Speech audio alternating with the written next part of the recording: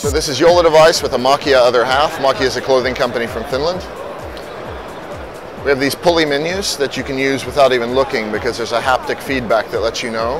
You can access the most common functions by simply double tapping the screen and pulling down a few times. The gestures allow you to really easily switch back and forth between applications, just from a simple push from the side. All of the information in your digital life is right there in front of you all of the time. So you can actually see the things that are important to you and be able to interact with them just at a glance without having to go through a lot of different applications and find them from the menu. We also have these icons that allow multitasking to change the entry point for an application. So if you want to create a text message, you can simply, instead of going into the application and saying you want to create a new message, you can just see that the messaging is already there and go, new text message. Or of course, if you just touch, it brings you to all messages. You can move forward and back very easily, and there are indicators that let you know that there are different things that you can do in the UI.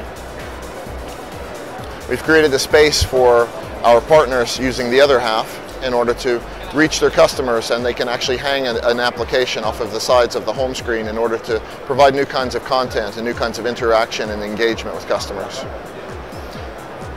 Here's our launcher, where we have a mixture of both native Sailfish applications with Qt and QML, but also we can run Android applications right in the UI.